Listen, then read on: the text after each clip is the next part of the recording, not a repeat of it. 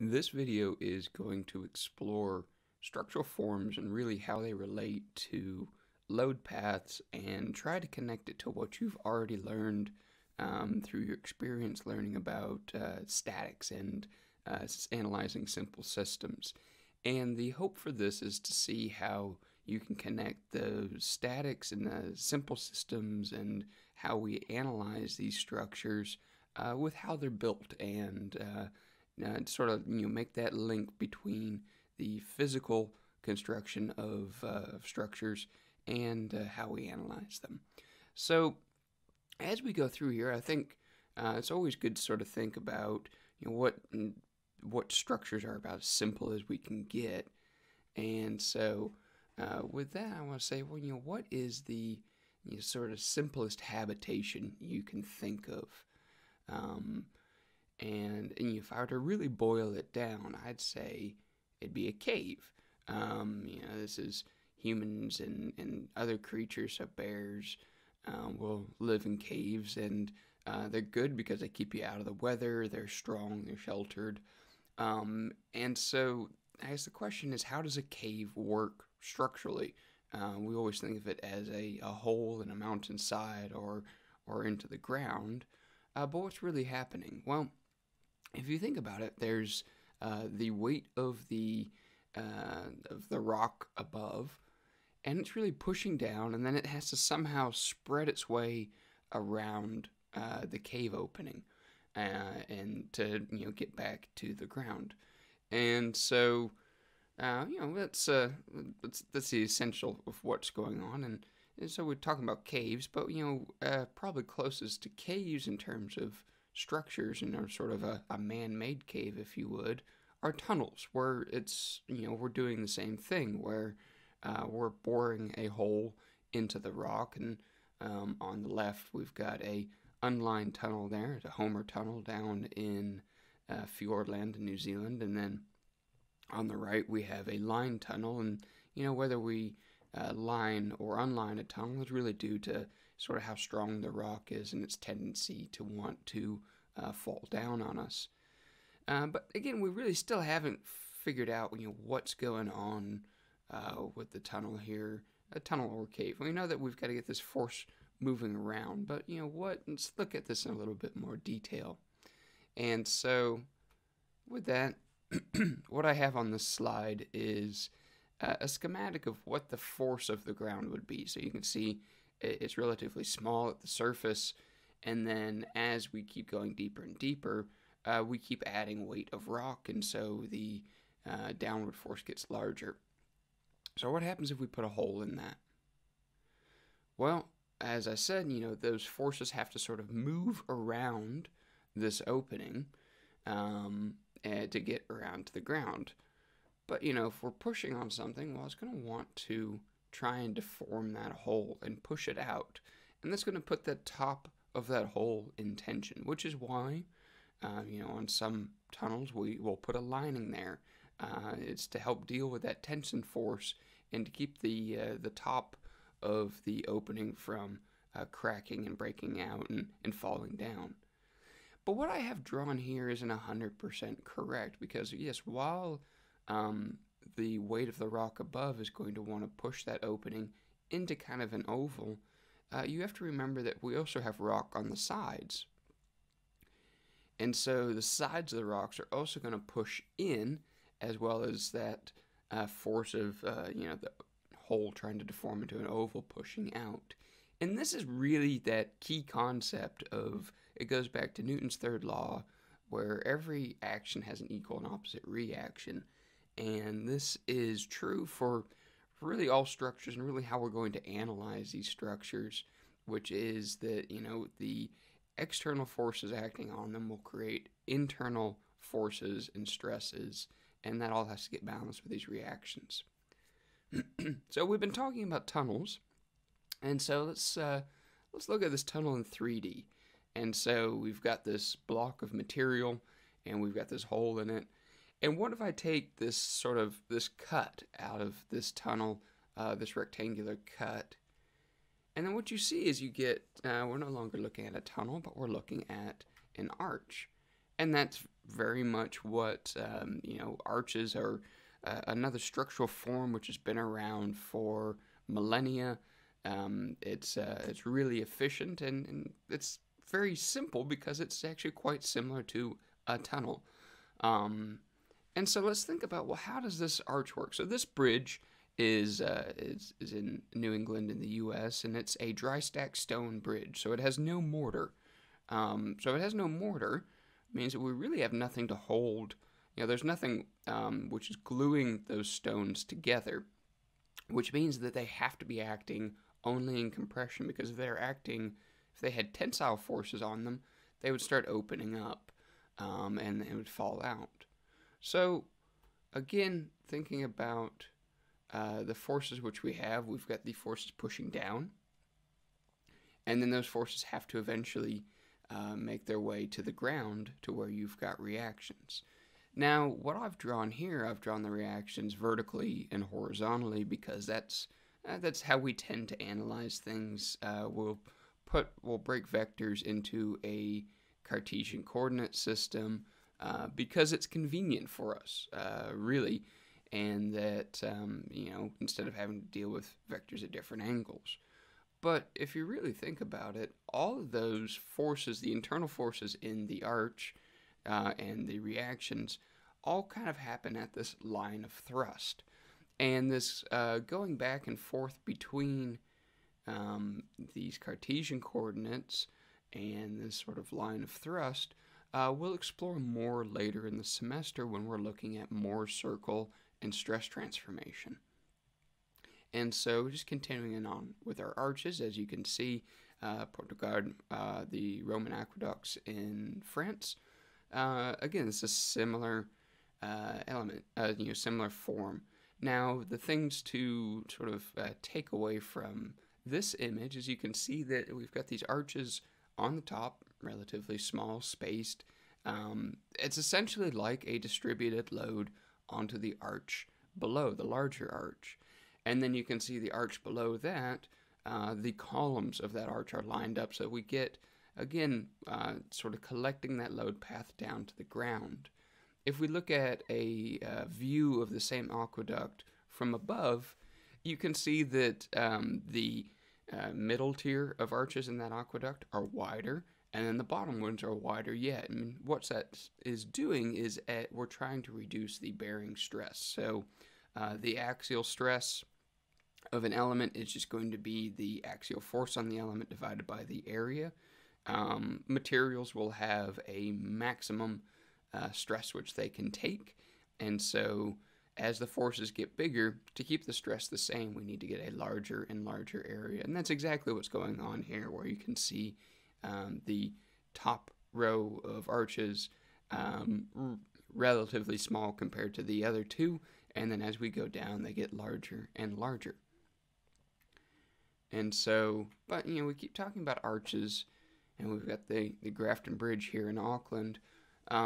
Why are they that shape? So we've talked a little bit about, with forces have to go down onto the arch, and then I've drawn sort of the internal force of the arch and compression sort of pushing that back up. But why is it this round shape? We have this intuitive feeling that it's that direction or that shape just because that's efficient, but why is it parabolic and not circular or not triangular? Well, a good way to think about this is really to think about, again, the internal actions, and let's think about it relative to a beam. So for bridge structures, for the aqueducts, which I showed, their predominant loading on them is going to be their own self-weight. So for a big bridge like this, the cars and the people which will be going on will add some load to it, but for when we get to these large spans, it's mostly the weight of the bridge, which is the bridge has to hold up. And so, that weight of the bridge is going to be uniform across the entire bridge. So we can think about this as a uniformly distributed load with a beam. Well, what I have drawn down below is the bending moment diagram, where you can see it's got M max at the base of, and that M max would be WL squared over 8, where W is the magnitude of the uniformly distributed load. L is the length of the member. And just below that M max, I've drawn the bending stress diagram. Now, we haven't talked about bending stress yet, but well, I've got the formula for it over there. It is simply the magnitude of the moment at that location multiplied by y over I, and y over I are geometric properties of the section. So y is the distance of the fiber, which you're looking at for stress to the neutral axis, and then I is the moment of inertia, and you can think of the moment of inertia as a essentially its resistance to bending, and so how much material is away from the neutral axis. And we'll talk about these concepts in more detail, but as you can see, if you have a prismatic section, so if it's just, say, a uniform rectangle, your bending stress will follow proportionate to your maximum bending moment. Now, if we wanted to try to even out this bending stress and reduce it across the length of the member, because you can see by the supports is pretty small. So what would we do to reduce the bending stress? We can't do anything to reduce the bending moment unless we take load off, but we can change the bending stress. So one way to do it is just simply make the element thicker, where we've got more stress. And, if we were smart, we could make it thicker in proportion to the bending moment diagram. And then if we did that, we would see that we would slowly be transitioning down our bending stress to something which is more uniform across the element. So, this example, we just simply thickened up the beam on the, as we, came along towards the middle of the length. Well, what if we flipped it around? We could do the same. And then what if we took out some material? And then, we're ending up with pretty much the same bending stress, where as we get to the middle of the material, if you take a free body diagram cut there, well, you've got a moment, you've got a shear, you've got a axial force, and you'll find that the moment, or the resultant moment between the support and the axial force, is what's going to help you as you make that taller and taller. Well, that's going to reduce that internal shear force and that internal bending axial force on there to help take care of that bending moment. So that's really why arches are the shape they are. You'll see if they've got a uniformly distributed load, they're going to be parabolic, because it's essentially trying to match that bending moment diagram. And we call this phenomenon a catenary. And it's not, we've been talking a lot about arches. It's not only for arches, it's not only for gravity load. So a very famous case for where we have this is the Eiffel Tower in Paris, where, yes, it's got gravity load that it's trying to support, but, loads don't only come from gravity and from weight. They can also come from earthquakes. They can come from wind.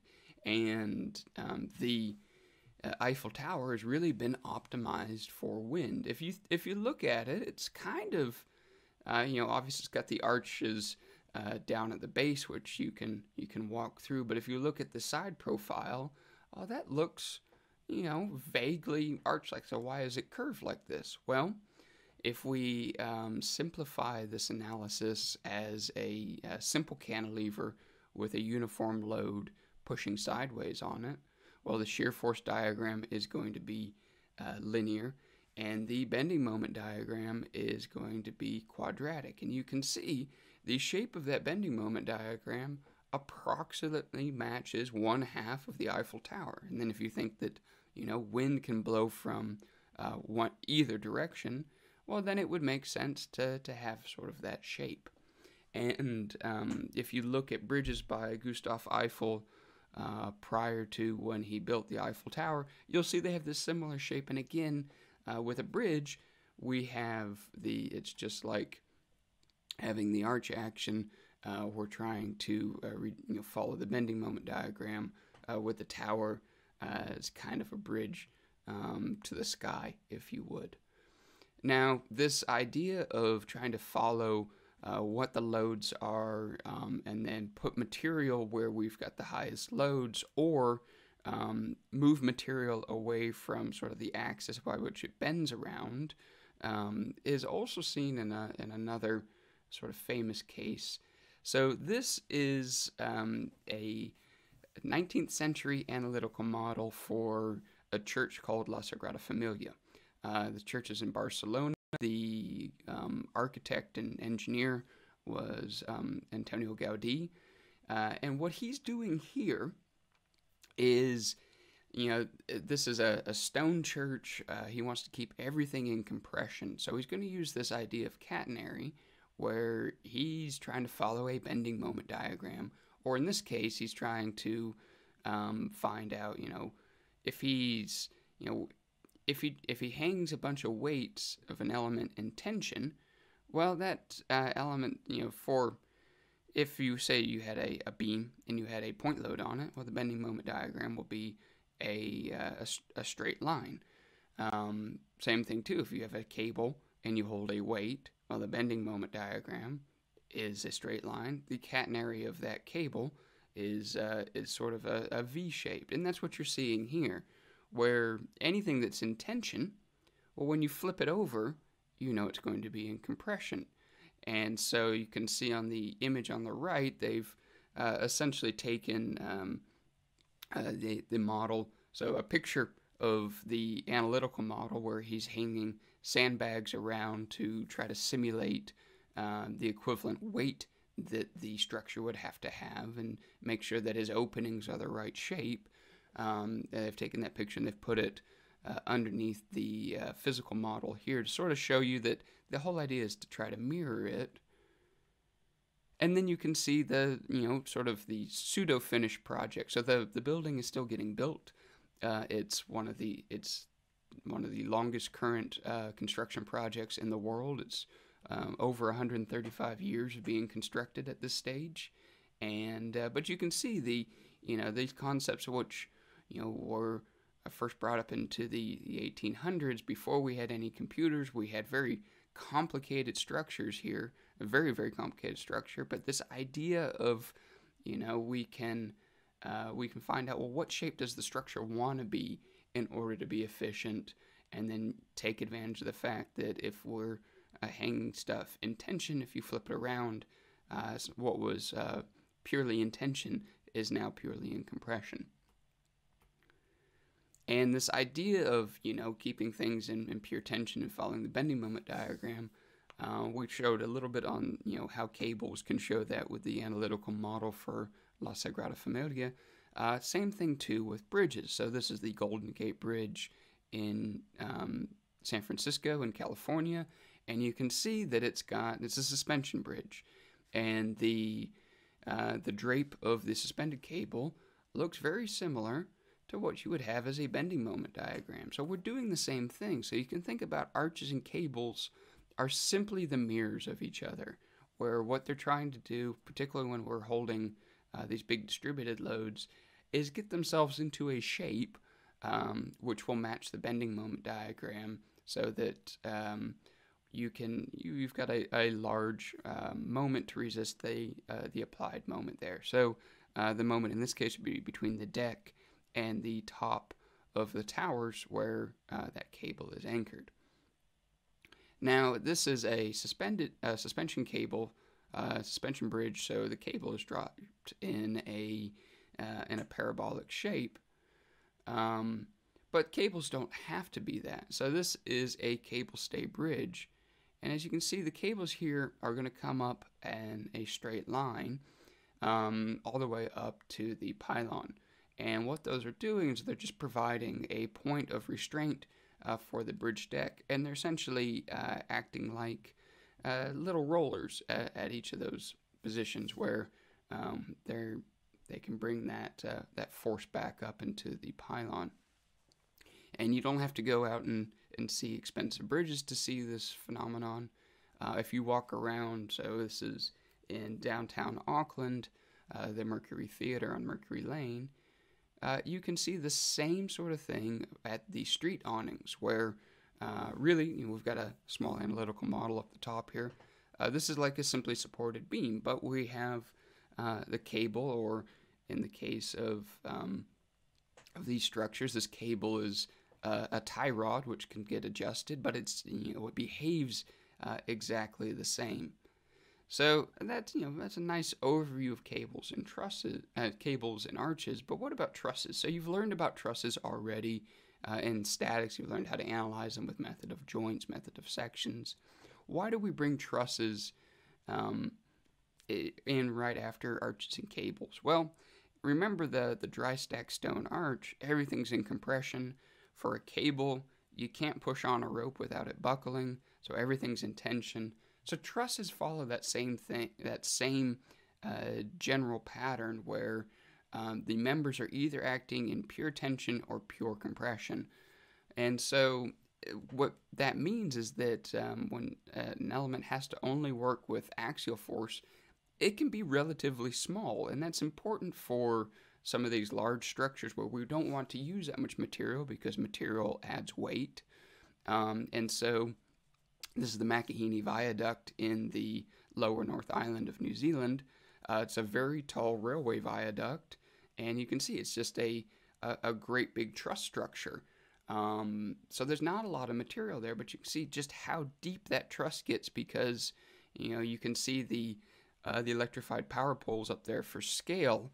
The truss is as deep, if not deeper, than those power poles, and that's helps you get the bending moment between the top chord of the truss and the bottom chord of the truss. Say if we were to take a free body diagram cut in the middle, well, that tension and compression force is what's going to help restrain that bending moment. So it's the same thing as an arch. The arch is just trying to push material away from the reaction so that you get a larger force couple. So as I said, their trusses are used for these big structures because they're efficient and we don't want to put a lot of weight there. They're also efficient with materials for when you don't have a very large structure, but you want to save materials. So this is the Gates of Haas down in the South Island.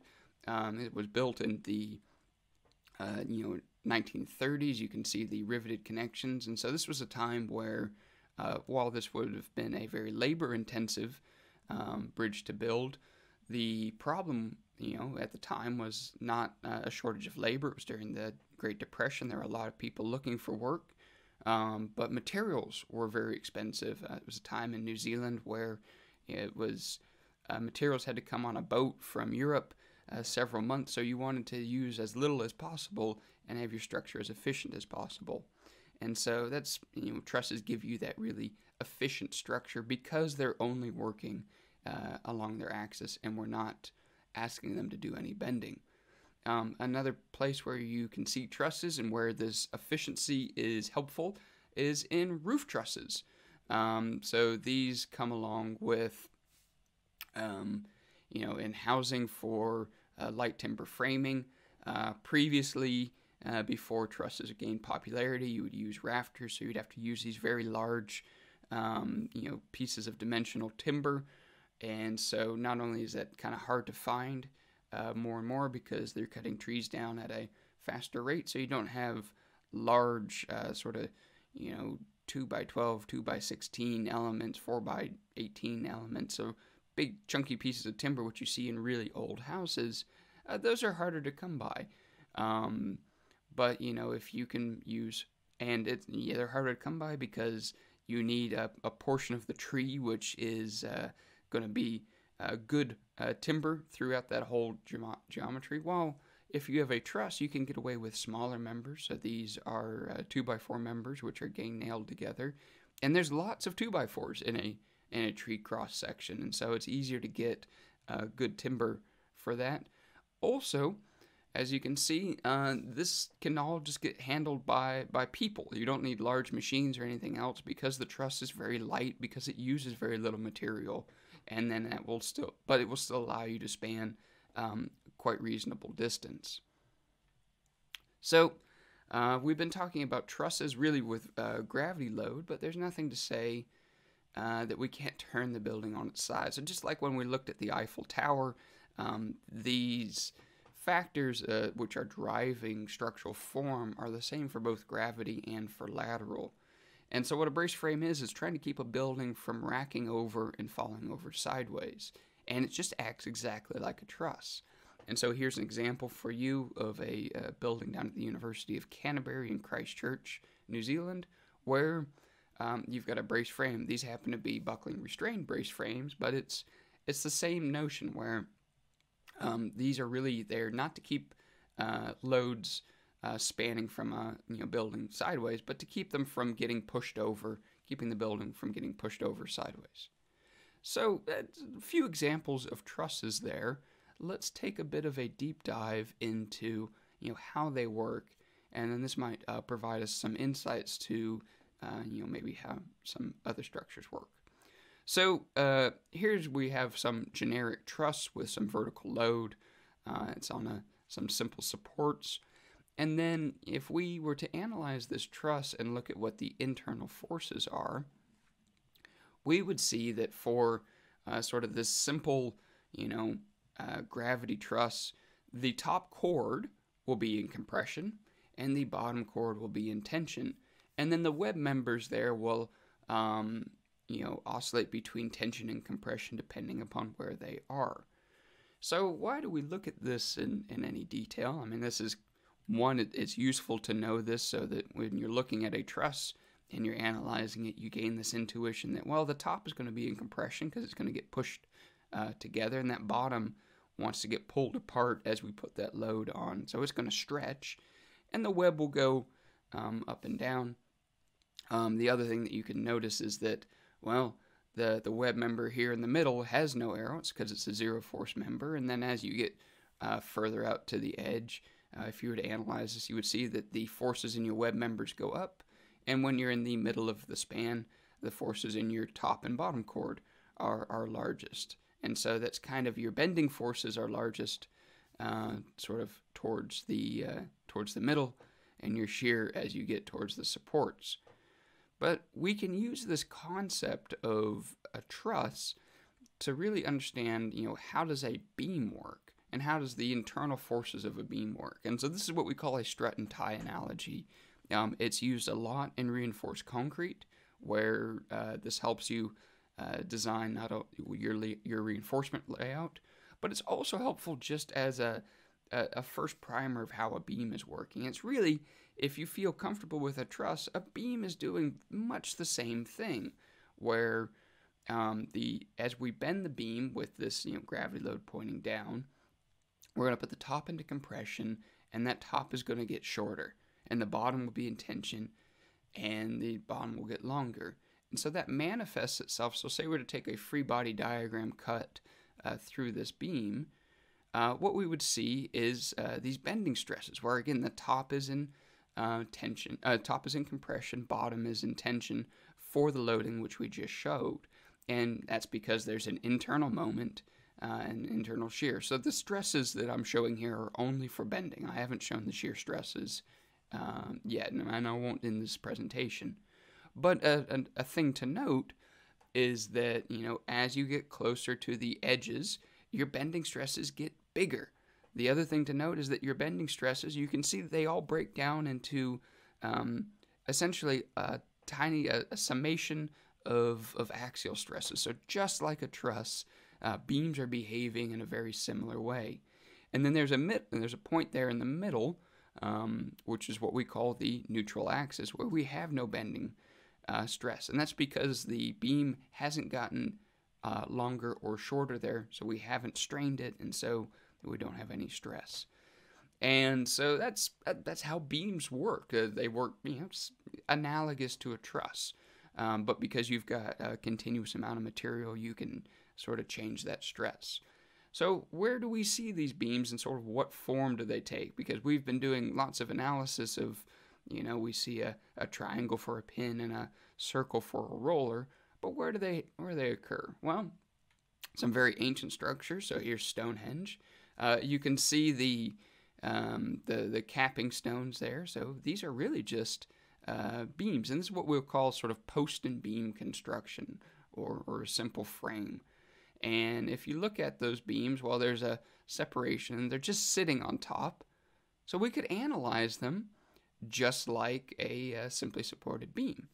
So that's beams, and we're getting more and more comfortable with those. And you've now have some practice analyzing, well, what are the internal forces? So the shear forces, the bending moment diagrams, and the axial forces. And I showed you in the previous section, how would you find the bending stresses there, and what do they look like? So that's the beam part of this post and beam.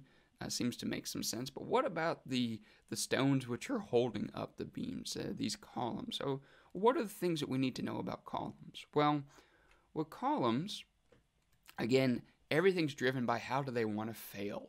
So there's two main modes of failure for columns. The first one, which I've shown here, is buckling, where if you push on an element, it wants to bend out sideways and collapse. And this is why you can't push on a rope, because the rope wants to buckle. So buckling is really driven by the load, the end conditions, which you can see in the Euler buckling model on the right-hand side of the screen, and the geometry of the section. So it's what we call slenderness. So slenderness is a ratio of how long the column is, or it could be abrasive, how long the element which is in compression is, over the area which it is. So long, skinny elements really want to buckle, and short, stocky elements have a greater resistance to buckling. And you can get short enough and stocky enough that you don't buckle, but you squash. And so here are some examples of squashing. One is the Mission Gothic undercrossing, which that concrete column squashed down. It failed in axial compression during the Northridge earthquake. And then we've got some short steel sections here, which you can also see squashing. Now, for both of these, and then we'll talk about the steel sections probably, we'll use that as our example. If that same cross-section were longer, it would hit a point where it wouldn't squash anymore, but it would buckle. So that's the thing to remember with columns. It's all about slenderness, so the ratio of length over area. And so if we look back at Stonehenge, well, those columns are, if we highlight them up here, they're pretty short and stocky. I don't think, and they've got a relatively light load compared to what they're holding up themselves. Unlikely that they're going to be, squashing or buckling or anything else. And so it's not a terribly efficient structure. It's an impressive one, but it's not structurally efficient. So this is with frames. We use them because, well, the columns they have to deal with a bit of bending, but so more than, say, a truss member, so they're stockier than that. But they're still quite an efficient structure, and they help us get sort of spanning over distances. And if we were to analyze the structure here where the big lantern is in Tokyo, this would be what our frame structure would look like, something along this lines. And now all of a sudden we've gone from a structure which we would see out in the world to now we can start to think about it, how we'd be analyzing structures in this course and in your statics course and in subsequent structural engineering courses. And so, this is the analytical model of that pagoda for, one frame line. Obviously, there are multiple frame lines because it's a 3D structure, not 2D. But, we can use the same concept to analyze multi-story buildings. And it's this breaking things down into these frames and then, what does it look like, that is really the essence of structural engineering, where we take a physical structure and then we bring it into an analytical model which we can solve either using hand equations or with computer analysis. So last few things I want to talk about. We've talked a lot about gravity loads We talk about frames and trusses and arches and cables. Sort of within frames, because most buildings have some form of frame structure to them. We want to talk a little bit about some different classes of structures and really how they relate to lateral loads. So, as I said with the Eiffel Tower, loads don't only go straight down, they go to the side too, and those side loads will come either from, typically from wind or from seismic forces. And so, for lateral loads, we will classify buildings based upon the method that they have to resist. So one of the classic ones are a moment frame or a moment resistant frame building. And for this type of building, all of those connections are fixed connections. Every connection can restrain a moment. And with that, that means that it's going to resist lateral forces through bending of both the beams and the columns. And so what's good about this structural form is it's quite open. So architects really like it because, you've put big windows in, you can do lots of flow around the structure that's not impeded by walls or braces. But the problem with it is it's very flexible. So this flexibility can be good for the structure because, it can go through large deformations without breaking. But it might be really challenging to get your glazing system, so the building envelope around it, or if you've got drywall partition walls, those are quite stiff and they'll break. So it's always this trade-off between how the building is going to deal with the lateral loads and keep the structure fine versus how it's going to keep the non-structural components, because the building is more than just the structure, it's this whole building. So that's a moment resisting frame. As we go to something slightly stiffer, is a braced frame building. So I showed you an image of a braced frame, so for buckling restraint braces. And you can think of a braced frame as essentially a truss which is going vertically. So it's analyzed the same way. And we use the rest of the floors as what we call collector elements to take the loads into that truss. And so what the rest of the building, the floor plates will tend to be nominally pinned, and with that nominally pinned, it means that we're not going to have to resist moment there, so those elements can be a bit smaller, and we're going to bring all of that lateral force into the braces. And so then we would have to design the brace for axial forces it's going to see, so primarily tension, and then make sure that it doesn't buckle when the load reverses and it goes into compression. And so braced frames are they're stiffer than moment frames, but you've got a very big brace there, and again you got to worry about them in terms of you have to design for the buckling of those braces and the like. So really good, used a lot in steel construction.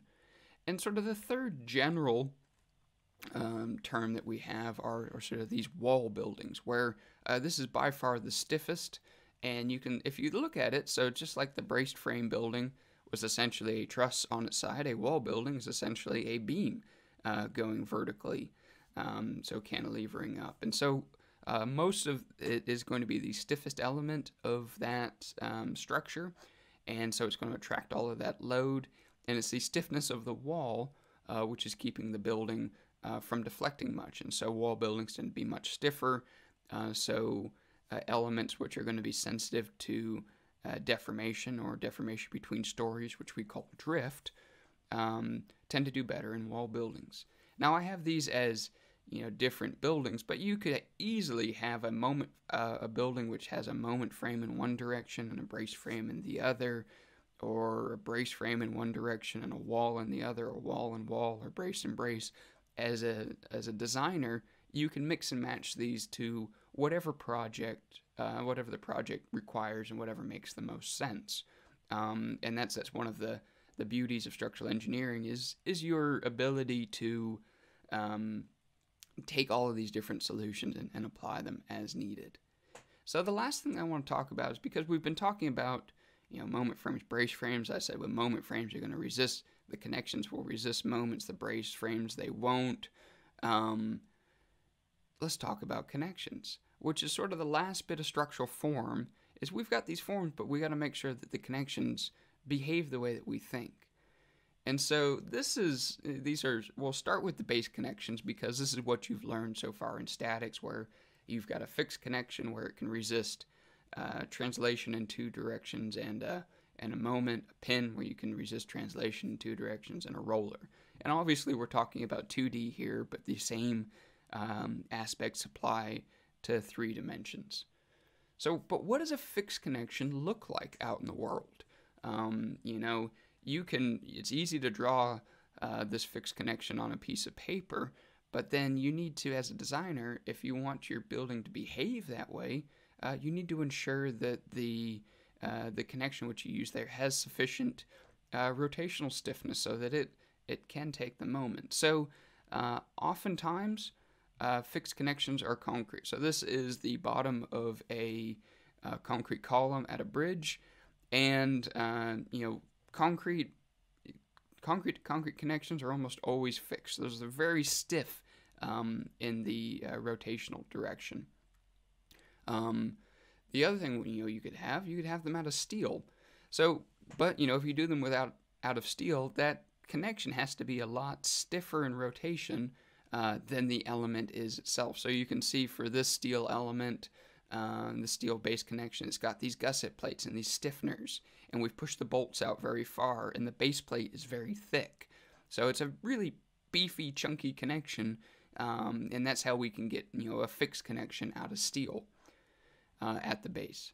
So pin connections, sometimes they can be just true pins. So this one is a true pin with a timber element attached, but I've seen these with steel elements, and sometimes this is an architectural choice. Sometimes this is for, if you've got propping or anything else. But sometimes you can get a pin which is a true pin where it can rotate freely and it can't translate.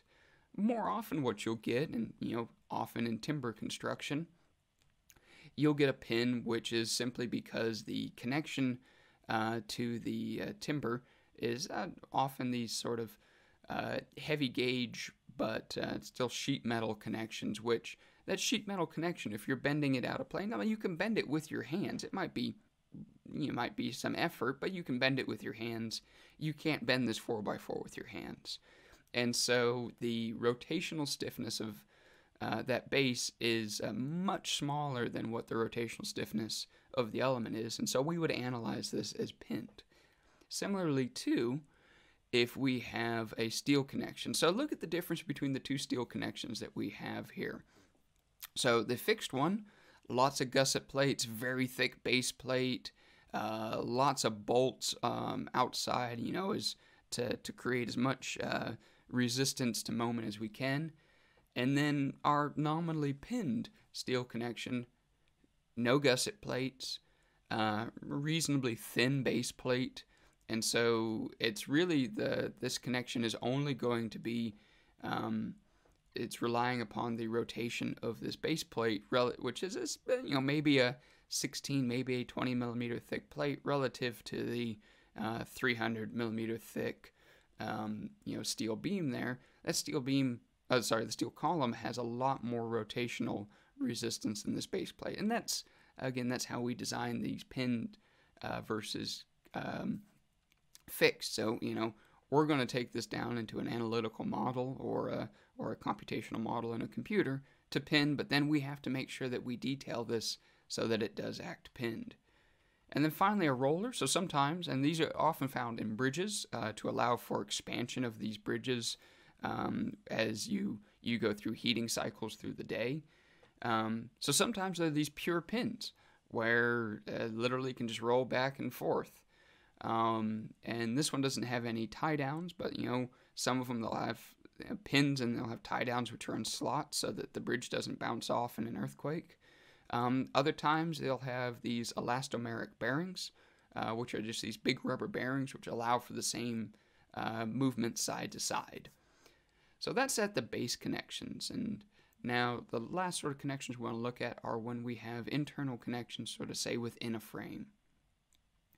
And so what I've drawn here, I've got them as beams, and then sort of a beam column joint, if you would. And so I draw them as beams because oftentimes in a frame we'll break up beams into, or columns into individual members, and we'll analyze them. We want to be able to analyze these for design purposes because, as you'll find, design is a very iterative process. We want to break them down into sort of simple representations. So we might take a frame which has fixed connections at both ends, and then we'll just analyze it like this beam here on the left, where it's just a beam with two fixed connections. And similarly too, we might do something for if we've got pinned ends. So looking at internal connections for, what's a fixed internal connection? Well, again, our friend concrete, big and stiff and monolithic cast. Typically your concrete connections for concrete which is cast on site will be fixed. You can get stuff where you've got some precast concrete where things are pinned around, but generally, as a rule of thumb, concrete connections are you can analyze them as fixed. Similar to steel connections, only if you have the flanges, so the top and bottom, only if those are connected through to the column will this be a fixed connection. Because the flanges, if you remember back to the where we showed the bending stresses, that's where our bending stress is biggest, and so we would need to connect those through in order to be able to resist that at a moment connection. And then you can also get a moment connection in timber. You tend to need to do this with heavy timber. It'd be these very, very large, stiff gusset plates where you can see on the ends of this truss that, that would be, if you think about, take moments at the bottom corner, well, each of those bolts has a moment arm and some moment resistance. So you can see where that would be actually a quite stiff connection. And again, all of this is the relative rotational stiffness of the connection versus the element it's connecting in. That's how we decide if something is fixed or pinned.